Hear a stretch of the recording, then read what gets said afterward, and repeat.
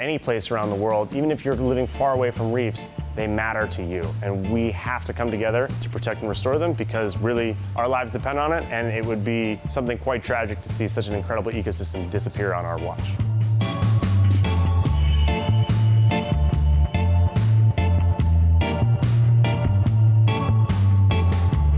Coral Vita is a mission-driven social enterprise that grows corals to restore our world's dying reefs. And my co-founder and I launched Coral Vita really from the back porch of our house in grad school. After about 8 or 9 months, we got our first investor on board, and slowly our second, third, and we were able to raise our pre-seed round. We teamed up with leading coral scientists around the world who pioneered these methods to grow corals faster and make them stronger. They came on board as our original advisors. And ultimately, we settled on here, Grand Bahama, for our first coral farm. It's essential for anyone doing this kind of work to integrate local communities as much as possible. These aren't the reefs I grew up alongside or depend upon. So we're very proud of the fact that more than half of our staff in growing is Bahamian.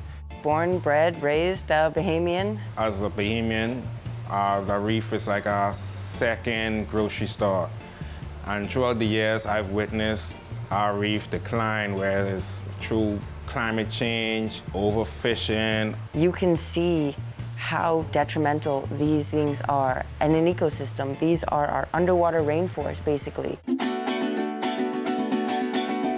You may be wondering yourself, what is a coral? And a lot of people think that corals are colorful rocks. In fact, they are animals that have plants living inside of them that make rock for their skeleton. They're a pretty epic 3-for-1. And then these corals grow and grow and they form reefs, which in turn provide the habitat for so much life in the sea. What we're seeing right now, though, is that they are dying. Half the world's coral reefs are dead, and over 90% are on track to die by 2050. There's a range of things that threaten coral reef health: habitat destruction, overfishing, pollution, but more importantly than anything else, and we're seeing this right now, is the climate crisis. Warming and acidifying oceans are killing corals in front of our eyes. The best thing to do for coral reefs is to stop killing them, which requires our leaders to act on climate destabilization and habitat destruction. But while we continue waiting for that action, we need new solutions to keep reefs alive amidst the threats that they face.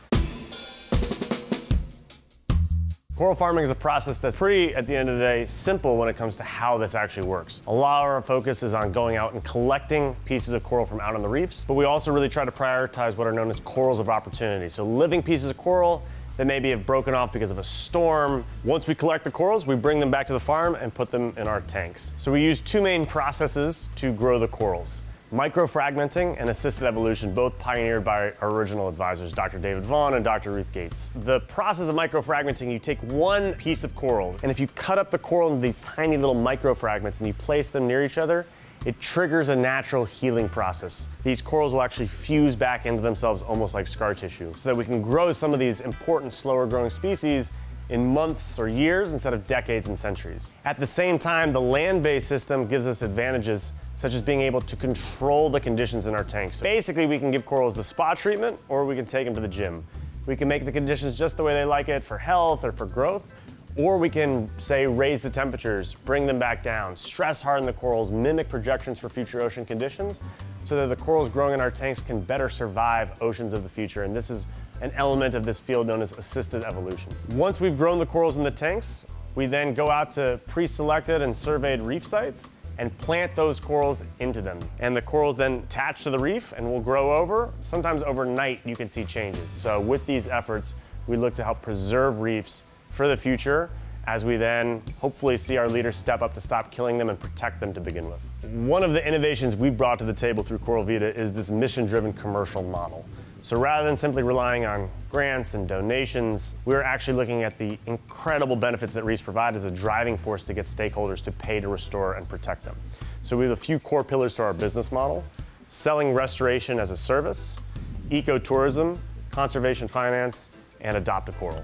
There's a number of interesting mechanisms that are coming online to fund projects like ours. There are reef insurance policies being developed because they protect coastlines from storms. Blue bonds and foreign debt being forgiven in exchange for the money being spent on conservation. A lot of people know about carbon credits. Biodiversity credits are becoming a thing. So all of these offer opportunities to help fund restoration work. But our ultimate vision is that there are large-scale land-based coral farms in every nation with reefs around the world. In 2021, we were honored to be awarded the inaugural Revive Our Oceans Earthshot Prize.